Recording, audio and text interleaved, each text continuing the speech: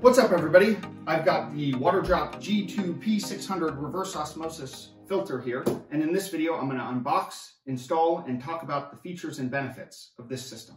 Some of you may be wondering, do I need a full-fledged reverse osmosis water filter for my house, or is a Brita or a refrigerator filter sufficient? While I can't answer that question for you, I can say that reverse osmosis water is the gold standard in water filtration, and it's the only water that I will use for drinking and cooking in my house. As of the filming of this video in early 2021, I'm aware of several companies that manufacture a similar style of tankless reverse osmosis water filter. But Waterdrop, just based on my research, appears to be the dominant player in that market. For those of you that have used reverse osmosis water systems in the past, there are three advantages to this type of tankless design that you need to be aware of. The first is, because there's no tank, the footprint is significantly smaller, and the amount of space you need under your kitchen sink or behind your refrigerator is a lot less. The caveat here is it makes up for the tank with an electric motor, and you need a power outlet near the unit for it to function correctly. The second advantage is that the device only uses two different filters.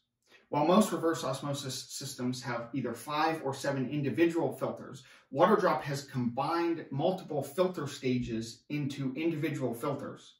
So this unit, the G2, has 5 stages that are combined into 2 filters. And its slightly bigger brother, the G3 offered by Waterdrop, has 3 different filters and 7 stages among those 3.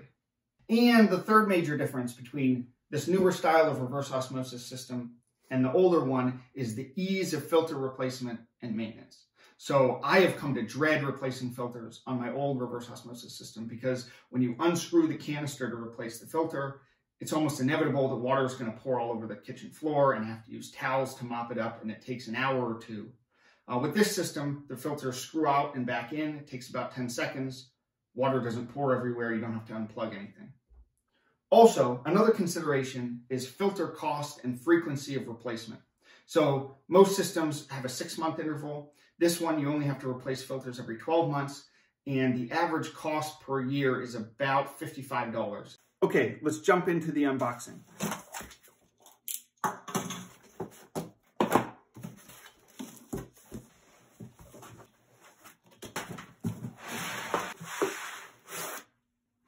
So we have the unit itself, and then we also have the faucet and accessory kit, the instruction manual,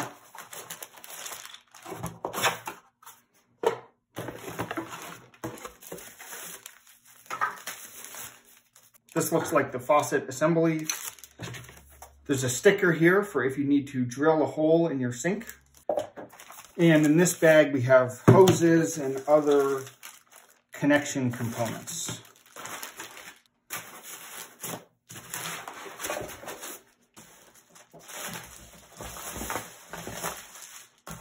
And this is the unit itself. It's time to complete the install. I've brought everything downstairs with me, and I'll go step by step through the entire process. If you're on the fence about doing the install yourself or hiring a plumber, the next few minutes will give you a clear understanding about each step in the process and will help you make an informed decision. Installation is a 2-step process. First, connections need to be made at the back of the unit and the device needs to be plugged in. Second, a faucet needs to be installed to bring the clean water from the device up above the sink. Let's talk about the connections at the back of the unit. The large feed port in the center brings municipal water into the system. The smaller red port removes wastewater and sends it down the drain. Lastly, the port on the right takes purified water and brings it up to the faucet. All right, now I'm going to get under the sink and make each of those connections. Before beginning any work, shut off the cold water supply.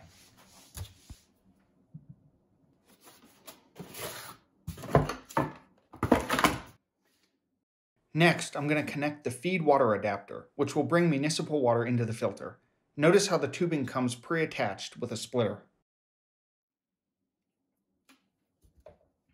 Here I'm loosening the connection, which brings cold water into the faucet above the sink, using an adjustable wrench.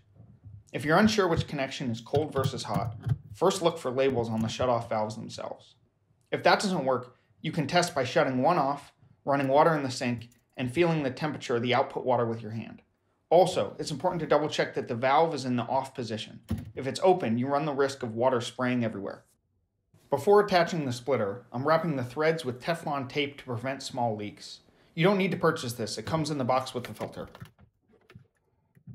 Screw the feed water adapter into place and tighten with a wrench. The white tube that exits the splitter at a 90-degree angle brings tap water to the filter. After applying Teflon tape to the threads above the adapter, I reattach the line that takes tap water up to the main faucet above the sink.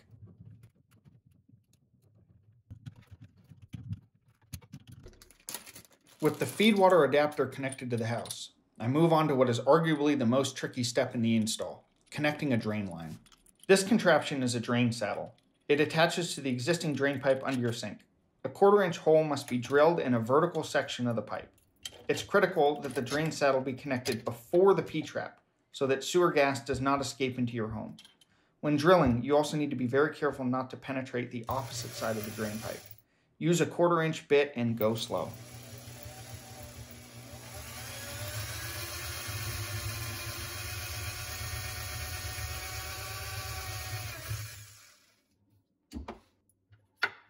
Now the saddle can be connected. Spin the nuts down loosely, then grab the red 1/4-inch drain tube.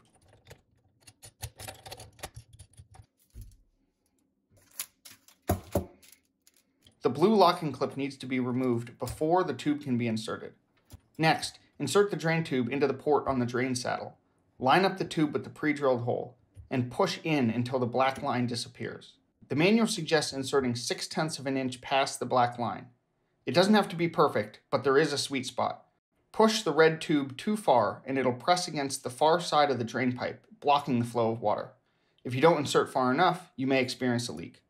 Once the tube is properly situated, reinsert the locking clip and tighten down the drain saddle.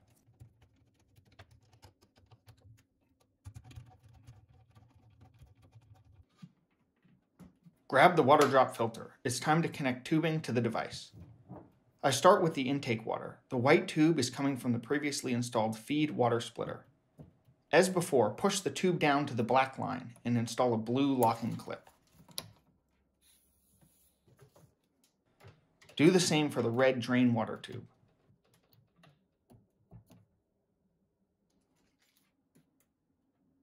Then install the third and final tube, a smaller white tube that takes filtered water out of the machine and up to the RO faucet. At this stage, it's okay to cut tubing shorter to create a cleaner install. Just use a sharp knife and make a clean cut. If you move to a new home and need longer tubing again, tubes are replaceable with 1/4 or 3/8 inch outer diameter tube that you could buy at any hardware store. Next, we install the RO faucet. You will need a 1 3/8 inch hole in your sink.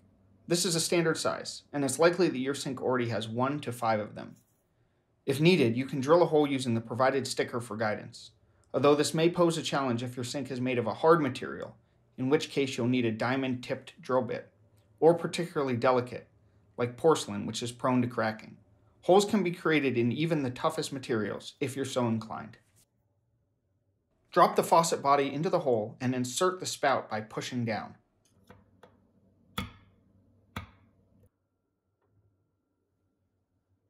Grab the included mounting hardware and get under the sink.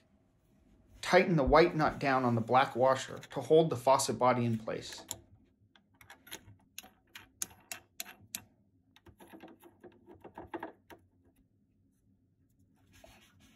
Connect the quick connect fitting to the bottom of the faucet stem and secure with a blue locking clip.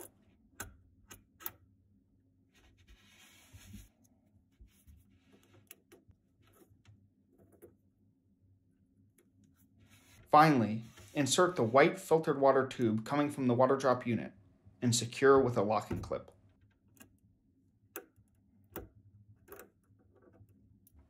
The faucet is now installed.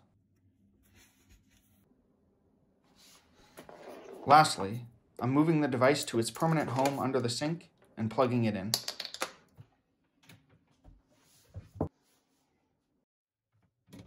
I have a garbage disposal plugged into a switched outlet on the bottom, and I'm plugging my dishwasher and Waterdrop filter into the top outlet, which is always on.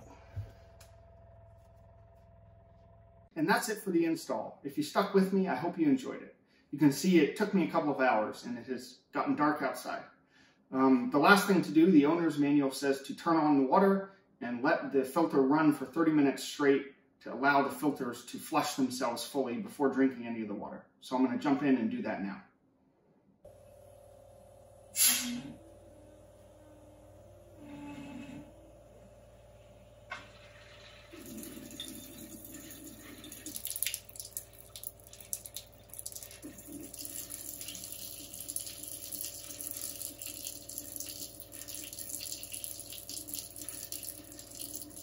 So I ran the unit for 30 minutes. There's an LED on the front that stops blinking when you hit the 30-minute mark, so I'm good there. One last thing before I go, I have a TDS tester here, and I'm just going to test the total dissolved solid content of both the municipal tap water and the filter water. So let's jump in and do that.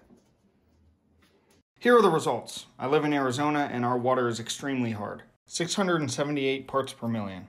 Maybe my next video will be on a whole home water softener. Who knows? The Waterdrop system performs as advertised, removing 95% of dissolved solids from the water. Since there's no easy way to test for contaminants such as lead, fluoride, or arsenic, I'm going to take Waterdrop at their word that they remove other impurities. One final suggestion before I go. If the filter has been sitting for a significant period of time, I suggest running it for 15 to 30 seconds to flush the filters. This is because I noticed that after sitting overnight, the TDS levels will spike when the filter is first turned on, and then drop down to a low level.